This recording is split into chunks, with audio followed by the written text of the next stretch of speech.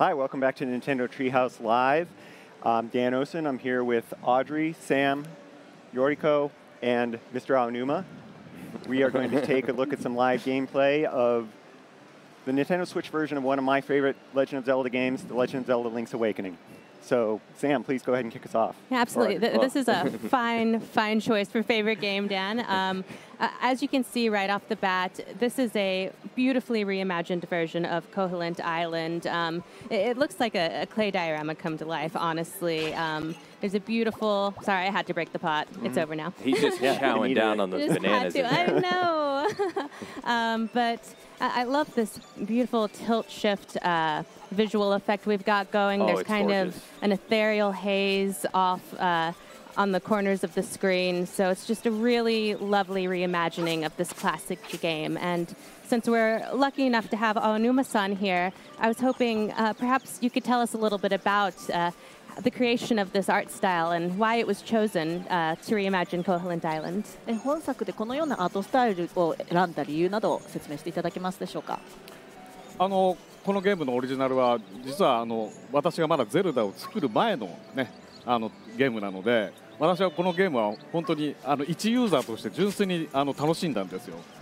And so, actually, this game, I wasn't actually involved in creating it. I was just a player playing this game. で、その時その当時ね、ゲームボーイで遊んでるわけですけど、このゲームボーイの小さなこの画面からその下にこう広い世界が広がってるみたいな、そんなイメージでずっと遊んでたんですけど、その感覚を生かす形でチルトシフトって言ってね、画面の上と下にこうちょっとボケが発生してますけど、ちょうどそのミニチュアのジオラマの世界を覗いてるみたいな、そんな感じのイメージになるように、グラフィックを考えてみました。And so when I played it on the original Game Boy version, it was on this small screen, and it felt like a small world, but very vast as well. And so it was kind of had this tilt shift perspective, and so that's why I thought this miniature diorama-like art style would be perfect for this game. It really is the perfect way to bring this world to life. And I didn't mean it. I'm sorry, Mutt. I didn't mean that. I only mean to hit Kukos. So don't do that either. Oh, I disagree. We hard disagree on that point. So I'm going into the Chindi game shop here, and even fans who played the original game are going to notice a little bit of a difference here because there are actual real crane physics going on here. So I'm going to try my best to get this Yoshi figure, but it's pretty difficult with the crane. Yeah, the crane physics make this a lot more fun, I think. And speaking of Yoshi... It's looking good. Oh, I might... Oh, yeah, am I going to pull it off? It's looking pretty good. Oh, no. No, it's slipped almost. out. That was so close. So close. I know. But speaking of Yoshi, that's not a face that you usually see in Zelda games. So since we have Dan here who worked on the original localization of the game, perhaps you could just really quickly... I want to ask Dan what it was like to see a Mario face in a Zelda game for the first time. Well, I was surprised as anyone. I think the team was trying to create sort of an otherworldly atmosphere and bringing in some things that would make people kind of wonder, what's going on here. Yeah. And I think that adds to the mystery of the story and is really like a great feature of this game. And I think really makes it feel like a different world. Yeah. Absolutely, it really does. And like we said, this is a true... I'm going to try and get that heart one more time. I won't make people watch me fail over and over again. You got plenty of rupees. I do. Just keep going. But this really is a truly classic Zelda game brought to life. So I was hoping Aonuma-san could tell us what it was like returning to a more traditional Zelda game after working on The Legend of Zelda Breath of the Wild. ブレス・オブ・ザ・ワイルドが完成した今、またこういった伝統的なゼルダに戻ることについてお話しいただけますでしょうか。このゲームも26年前に作られたゲームなんで、もう今やなかなかそれを遊べる機会も減ってきてたんで、いつかはリメイクしたいなっていうふうには思ってたんですよ。And so the original Game Boy version was released 26 years ago, so it's a little bit hard to get your hands on the original game. So I've always wanted to remake this title. And we're so very glad that he did. Yeah. I talked to a guy now. じゃあなぜ今なのかっていうことなんですけど、やっぱりそのゼルダの今までの伝統的な遊びをこう変化させて生まれ変わったブレス・オブ・ザ・ワイルドを多くの人に遊んでもらって、今だからこそこういうねまた伝統的なゼルダのゲームも新鮮に楽しんでもらえるんじゃないかなと思って今リメイクすることにしたんです。And so why now, you might ask? It's just because we thought, well, Breath of the Wild broke the convention of Zelda, and now because a lot of people have played Breath of the Wild, they could go back to something a more traditional Zelda like Link's Awakening, and we hope that this gameplay will be fresh for people. It absolutely feels brand new. I've played Link's Awakening probably a million times, but this feels like a brand new game. It's absolutely delightful. And so now that I somehow managed to get that Yoshi doll out of that crane game, I'm going to chop all the grass in the world. No, I'm not really. This Yoshi doll is actually a part of a pretty vast trading quest in this game. So I'm going to go into this house, which I love looking around. There's so many little details in this house. There's like chopped up piece of fruit on that cutting board, all those little beds in a row. I love how they're all bunched up together. I suppose if you want to get into the one at the very end, you have to get in the first one and just roll all the way over. Absolutely. So before I do this lady a favor, I didn't mean to throw that at her baby. She's holding a baby. I didn't mean to throw that at her baby, but I'm doing her a solid here, so it's fine. And to break her pots, throw things at her baby, and then give her a Yoshi doll. Okay, fair trade, I suppose. Absolutely. And so in exchange for that, I got a ribbon, and then I can exchange the ribbon with someone else in this world. So everybody wins. So I know that Audrey touched on it a little bit earlier with Dan, but Dan, you did work on the original localization for this title. Yeah, and this world is filled with all kinds of different charming and quirky characters. And I was wondering if you had any particular favorite. It's really hard to pick a favorite because there's so many. I was trying to think of a good answer for this, and the only one I could remember was that alligator named Sail. Oh, yeah, yes. Sell you things. Right? I don't know why he stuck in my mind, but I just thought it was very funny that there was an alligator named Sail who would sell you things. But I'm curious what Aonuma-san's favorite characters are again. Aonuma-sanの一番好きなキャラクターは誰でしょうか？はい、そこに今画面にいますけどワンワンっていうねマリオに出てくるキャラクターですけど本当にネタバレになっちゃうんであんまり言えないですけどすごい活躍をしてくれてもう僕はずっとこのワンワンと一緒にいたかったぐらいです。And so, as you can see on the screen, my favorite character is Bow Wow. You know, he's kind of maybe a familiar face from the Mario series. And I won't go into too much detail because I don't want to go spoiling everything. But, you know, I honestly hope that I could travel the whole world with Bow Wow. Yeah. That's a solid choice. And look, there's a little baby one. Oh, yeah. Adorable. And so my favorite character is actually Marin, and I'm going to go and talk to her right now. The story actually, again, we're not going to spoil anything, but Link is shipwrecked on this island, and Marin actually rescues him. And so then he has to go and try and find a way off of this seemingly inescapable island by finding the 8 instruments of the sirens and awakening the windfish. And Marin here is singing one of my all-time favorite songs, Ballad of the Windfish. It's an original song from this game. It's absolutely heartbreakingly gorgeous. It's hard not to get emotional listening to it. It really is. I'm not going to tear up. I promised myself I wouldn't, but it's really beautiful. I have to go ahead and grab this Kuko just to lighten the mood so I don't cry. But all of the music to the segment. Yes, Zelda's known for its music, and this game is no exception. The music, the sound design, everything is just expertly done, as all Zelda games are. And so one other thing I want to do here is I'm going to jump in a well, because that seems to me like a good idea. Yeah. Don't try this at home. So there I go. And my brilliant plan paid off. Yeah, in this case, you're rewarded for it. Yes. Don't try this at home, kiddos. So we already asked about your favorite character, Aonuma-san, but there's so much to love about this game. Could you tell us what your favorite thing about this game is? さっきこの今作で好きなキャラの話していただきましたけど、今作で青沼さんが好きなことは何ですか？このゲームね、2D マリオのプロデューサーの手塚が作ったっていうこともあって、さっき言ったワンワンとかマリオのキャラクターがすごくいろんなところに出てくるんですね。So, as many of you may know, Mr. Tezuka was involved in creating Link's Awakening, and so, as characters like Bow Wow, you see Mario characters that usually aren't in the Zelda series. であとダンジョンに横スクロールの画面が出てきたりとか、今までがこの後もそうなんですけど、ゼルダにない要素がたくさん入っている、とっても異色作なんですよ。And so, a lot of the dungeons even have side-scrolling stages, which is again not very something you see often in the Zelda series. あとキャラクターもすごく個性的で、ちょっとコミカルなんですけど、でもこうじんわりとこう感動させられるようなシーンもあったりして、その世界観がすごく好きで、私はこの後ゼルダを作っていくことになりますけど、この作品には随分影響を受けたように思います。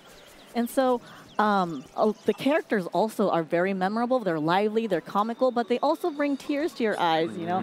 And so, a lot of that influenced what I had to do when I was developing Zelda going forward. Absolutely. And you may have seen a second ago, I was using my shield. I want to point out that a huge UI improvement of this game is that your sword, shield, things like your power bracelet, Pegasus boots are always equipped. Which is a huge improvement on the original because that frees up your Y and X button for whatever else you want to equip, and it just makes things a lot easier. And that's one of the things I really love about this version of the game is that it retains the classic feel and personality of the original, but with the just perfectly refined UI of modern Zelda games, which is really, really cool to see.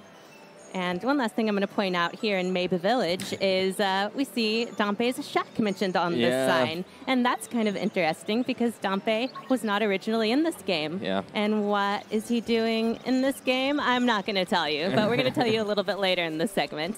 Just a little bit of a tease. But I think I've explored Maybe Village enough, and I'm going to go ahead and show us a little something else. Oh, yeah? Yeah. Full of secrets on this day. Yeah, this is awesome. Yeah, we're very, very excited to announce that the Color Dungeon is indeed in this version of the game. The Color Dungeon was first introduced in the DX version from the Game Boy Color, and this is the complete version of this. So, as I said, we're very, very happy to confirm that the Color Dungeon is in this game. Right.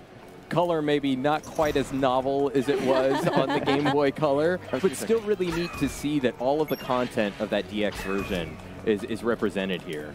Absolutely. And as you can see, these camo goblins kind of sink into the ground in their various colors.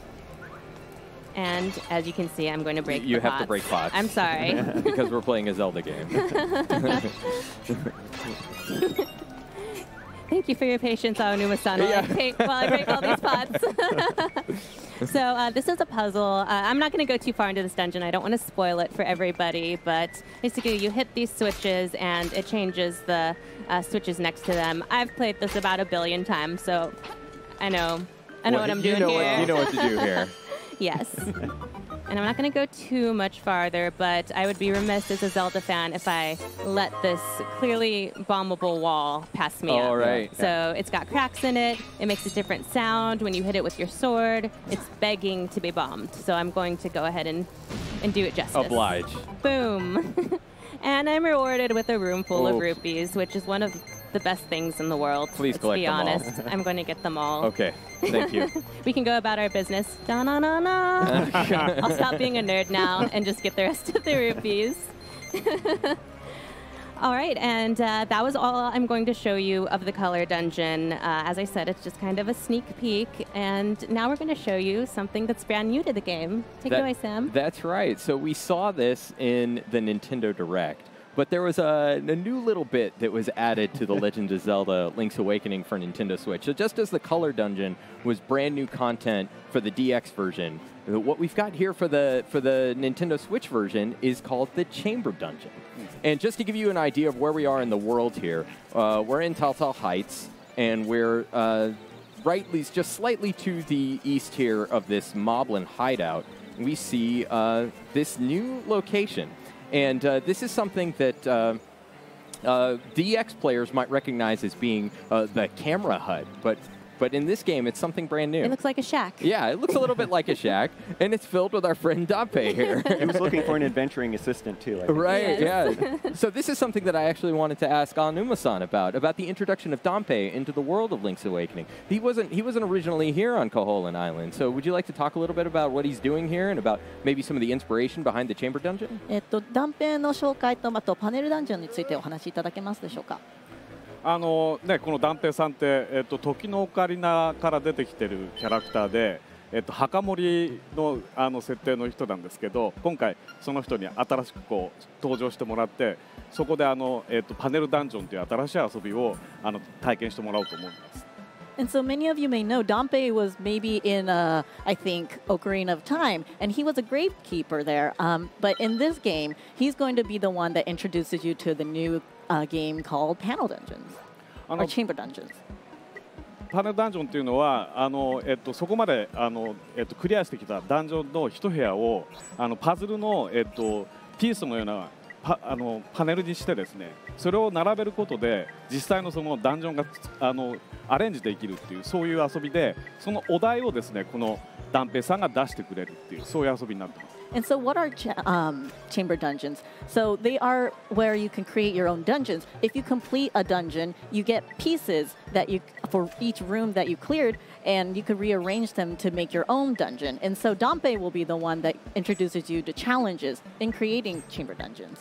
でダンジョンをねユーザーがこう自分でアレンジできるって遊びは前からゼルダに入れてみたいなってずっと思ってたんですけど、誰もができるようにするために難しいこと考えなくてもできるパズルを解くような感覚でやるとそれを解くとダンジョンができるっていうね、そういう遊びにしました。And so I've always wanted to create a way for players to create their own dungeon, but I didn't want to make it anything too hard. So just like a puzzle or solving a puzzle, I wanted to make this chamber dungeon easy enough for people to play and feel like they're solving a puzzle. Yeah, that's right. And you can see here, so I've started a little bit of a dungeon arrangement here. And the way these chambers are arranged, up at the top here, they're categorized in depending on how many doorways they have. So you can see here, these are all chambers that have one doorway. These are all chambers that have two, etc. And then you can see they're further categorized into where the doorways are exiting out of the chambers. So a few things about dungeon arrangement in the chamber dungeon. You'll need to make sure that you have at least an entrance and a nightmare. Those are kind of the primary components of any dungeon. But also you'll want to make sure that all of the doorways are connected to other doorways. So you can't leave any of those just hanging or unfulfilled there.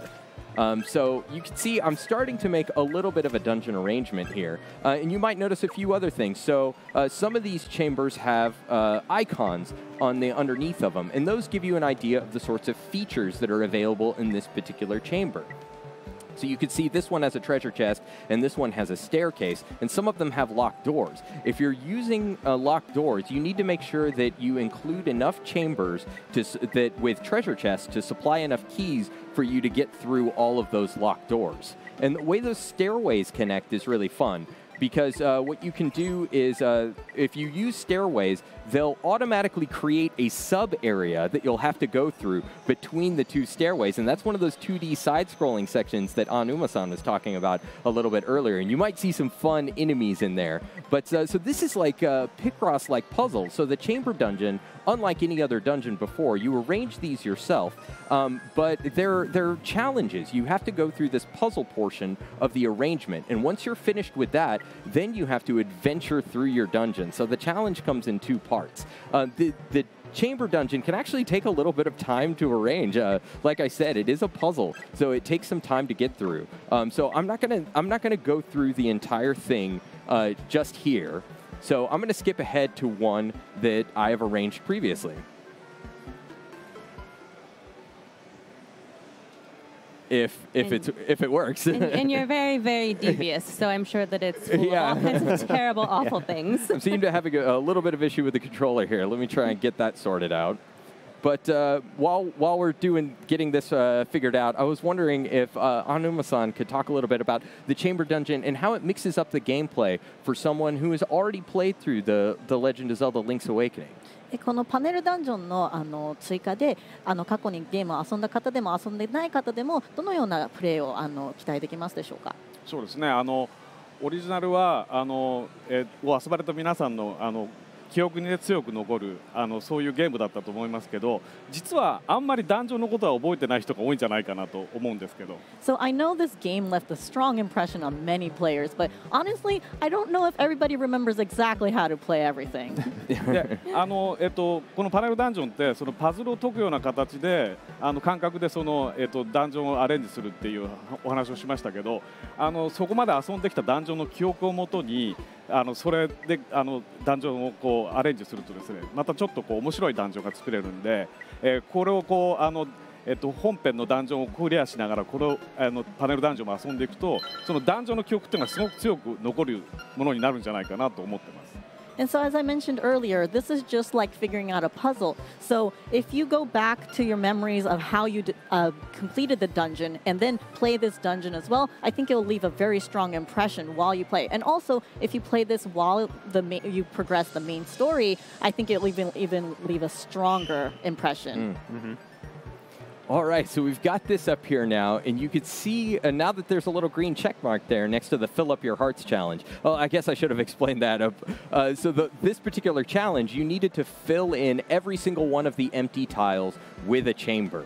And so this one I've already completed. You could see I've cleared it. And when you complete it, you get a clear time. And you'll see that that's 7 minutes and 42 seconds right now. And one of the fun things that you can do with those clear times is you can challenge yourself to beat your dungeon faster and faster. Or you could challenge a friend to see if they might be able to beat your dungeon in a faster time. So I was wondering if Anuma-san, would you please play through this dungeon and see if you could please beat my clear time?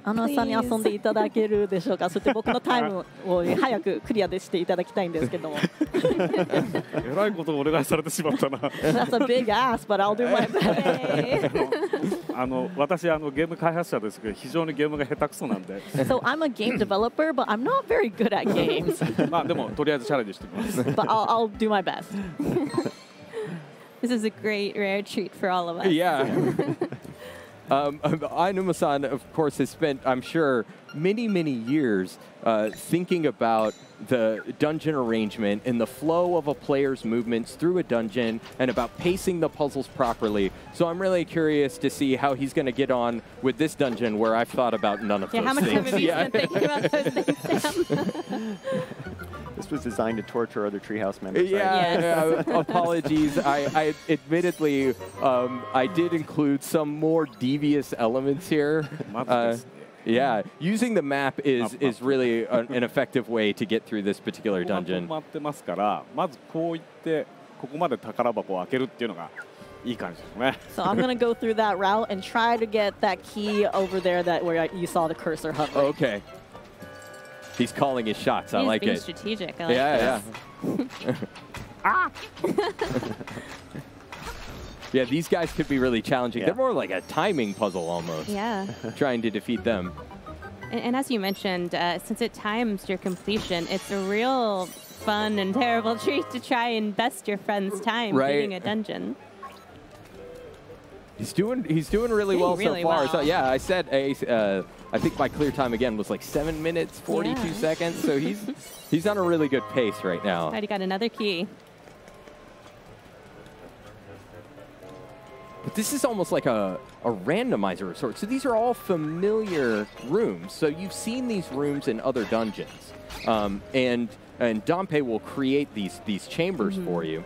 And even though you know the puzzle, you may know the way through it, because they're all arranged in a completely different order, it's a new type of challenge. Yes, and that really adds someone, even if you're somebody who has memorized every corner of this game, all of those dungeons, those rooms become brand new when you or a friend has arranged them into something completely different. Right. Quickly dispatching all of those keys and finding yet another treasure chest. This isn't his first Zelda rodeo. Yeah, apparently not.